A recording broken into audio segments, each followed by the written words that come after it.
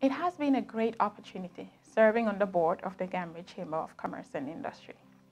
I have now come to the end of my tenure after serving for 2 consecutive terms, but I leave with a great sense of fulfillment having served the business community.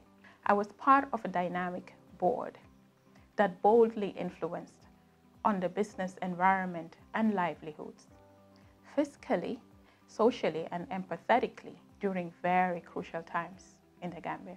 Our success in impacting on the business environment in the Gambia was due to the vast knowledge of board representation spanning over key industries. Although the constitution of the chamber dictates a minimum of 30% women representation, the ratio is still quite low.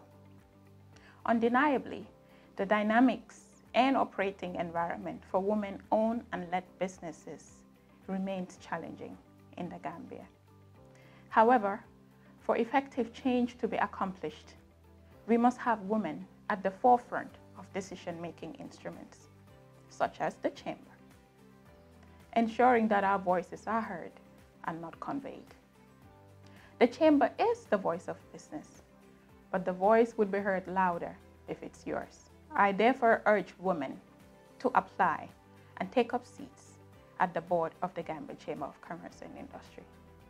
Recognizing the impact the tourism industry has on the economy, the board also requires representation from this instrumental industry.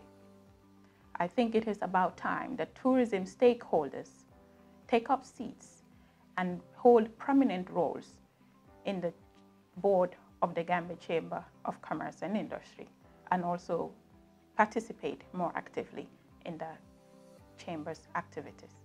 I think this is the only way that our voices will eventually be heard.